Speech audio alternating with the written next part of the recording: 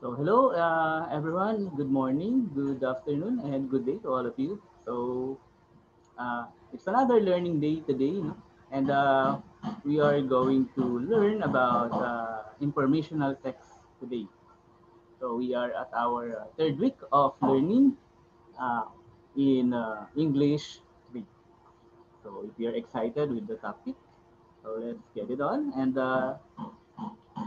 let's learn about informational text. I know that you are excited. I am too. So let's start our learning adventure. So here we go.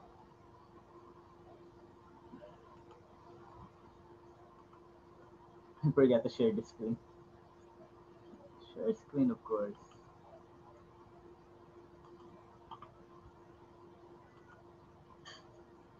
Then we are just going to make it into a slideshow, and we're ready to go.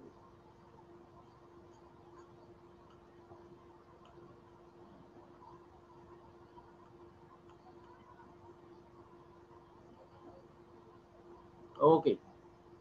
So as I have mentioned earlier, no, our lesson for today is all about informational text. What are these informational texts? What are the kinds of informational text? And why do we need informational text? Is it helpful to us?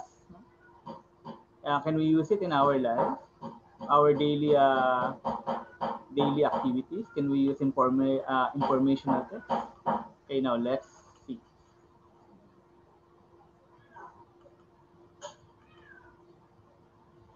Okay, text and selections or text or selections have different purposes. Some intend to inform or educate, while others aim to amuse or entertain. They are also there are also texts that are used to persuade. When we talk about text, kids normally we talk about the printed text, no? The one that you can read. It could be on paper or poster or it could be on video. As long as it has text or words on them. Okay. Texts are intended to be read. Now, if you can read text and analyze it, very good then. Okay. Uh, then you'll know that text or selections have different purposes. Some texts are just there to entertain you. Say, for example, if you are reading jokes or fairy tales, no? Or yan, mga fairy tale stories, or Bible stories, no? Or magazines, or anime books, no? Those kind of texts are there to provide entertainment, to make us laugh or cry or make us excited. And then there are these texts that are intended to educate us, the people. Some of these texts are the posters about what we have today, no, the corona virus. It could be an update on how many cases, or it could be ways on how to prevent the spread of the disease, or it could be a policy, no, a written policy for the people to follow if they are inside the restricted area, no, or the health and safety protocols provided by the IATF. No? Okay, so and then there's also text that you are used to persuade, meaning to persuade means to convince. No? This could be found in some newspaper at the editorial section, no? And some could also be found in motivational books. Uh, it when you are reading this kind of text, it tends to motivate you or to convince you to do some action. Okay, so basically there are three types of text. One is for entertainment purpose. Two, for the educational purpose, and 3 for persuasion, to persuade people. All right.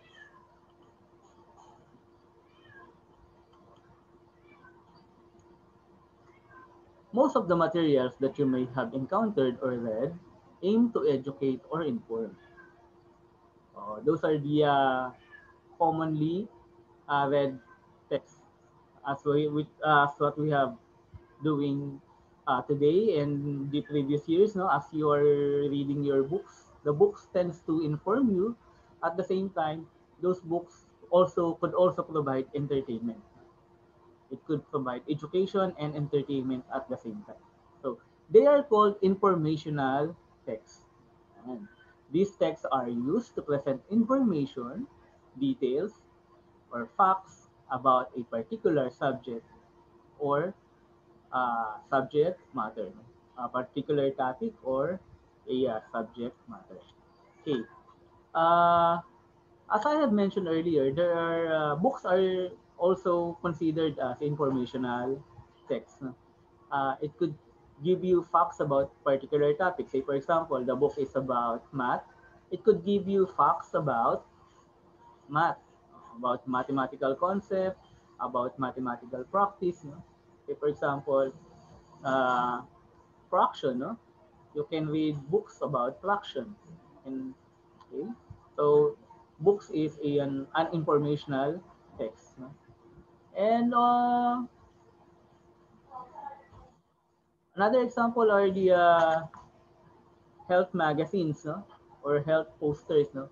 They discuss some particular topic. Say, for example, the spread of the disease, and the subject matter would be on how the virus is spread.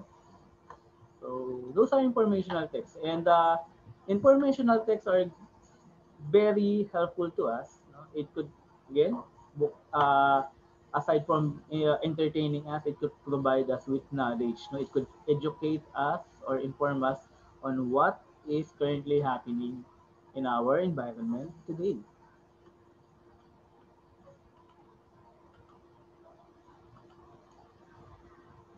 Now, in this lesson, you are expected to identify and use the elements of an informational, factual text heard. Ayan. What you're hearing is the grinder. No? Sorry, someone's doing construction work. Okay, again, you are expected to identify and use the element of informational or factual text heard. No? So, meaning the lesson would be partially more on listening. So, as we go through the lesson, please listen properly or effectively. So I am going to read here a say selection or an informational text. Now I want you to listen, and you should follow our set of guidelines in listening into an story. Now the first one is to remain quiet. Second is to focus on the story or to the reader. Third is to note down details. Fourth, uh, be aware of the punctuation mark. And the fifth would be put yourself in the story for you to able to analyze the story. Now, the story or the passage or the informational text had the title Calabarzon, Truly Amazing. So, I'm going to read the story twice. No? The second time is the time for you to note down the important details. Okay, Calabarzon, Truly Amazing. Calabarzon, also known as Southern Tagalog, is a term of population. It is composed of the 5 provinces such as Cavite, Laguna, Batangas, Rizal, and Quezon. It derived its name from the names of these 5 provinces. The famous Tagaytay City is located in Cavite.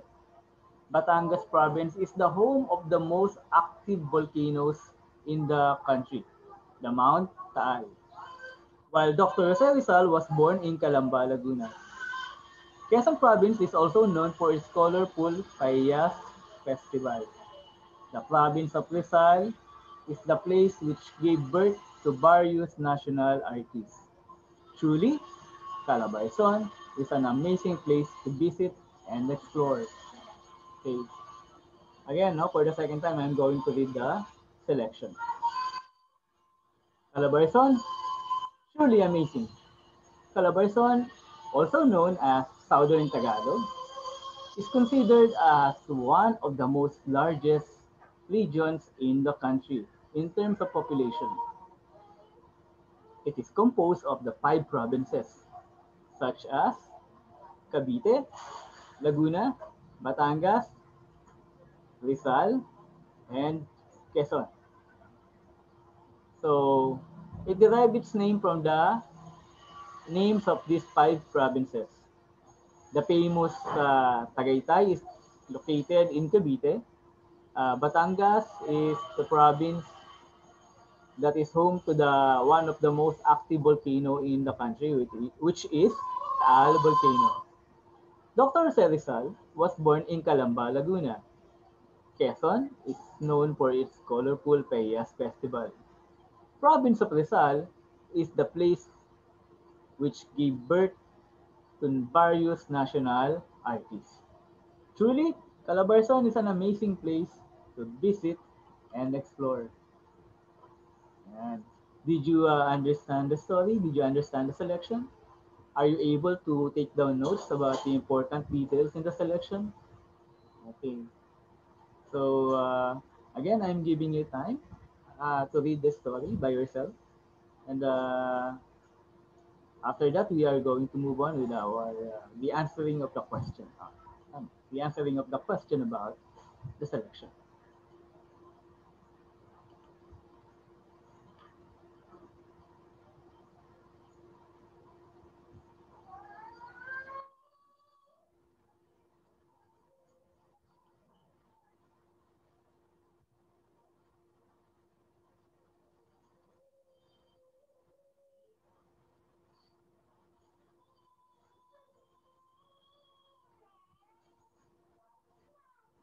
Okay, now that you are done reading the selection, let us move forward. Now here is an activity which aims to measure your knowledge about informational text. So this is performance task number one. Okay. So match the descriptions in column A with the items being discussed in column B. Write the letters of your answers in your notebook. Again, this is not a graded activity. Rather, it is an activity on diagnosing your knowledge about informational text. Okay, so uh, answer it with the best of your knowledge. On column A, we have the following items. Number one, convinces a person to agree on a certain issue. Item number two, tells a problem and a possible solution to it.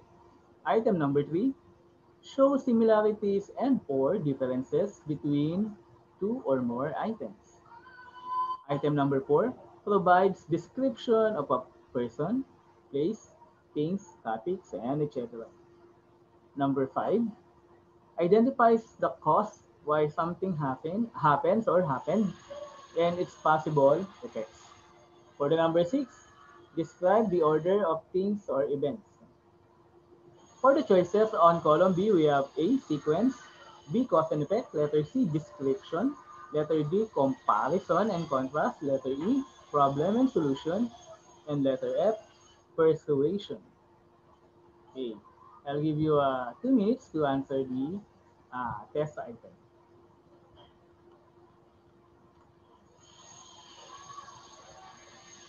Okay, so again, sorry for the background noise. It couldn't help. Someone is doing a construction near our house, no? Near my house. So again, sorry for that. Okay, if you're done answering, now let us try to find out if your answers are correct. So number one, convince a person to agree to a certain issue. That is letter F, persuasion. You are persuading someone. Number two, tell us a problem and a possible solution to it. So that would be letter E, problems and solution. E.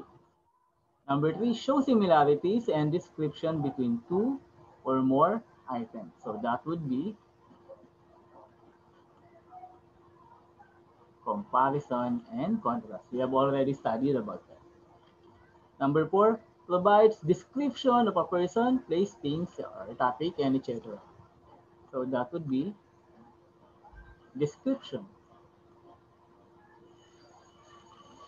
Number five, identifies the cause why something happened and its possible solution. So that would be possible effects pala, no? So that would be letter B, cause and effect. Now, number one, describe the orders of things. No, that would be a sequence. I hope you get all the correct answer, and if not, there's nothing to be worried about because again, this is just an exercise to measure your previous knowledge on the topic.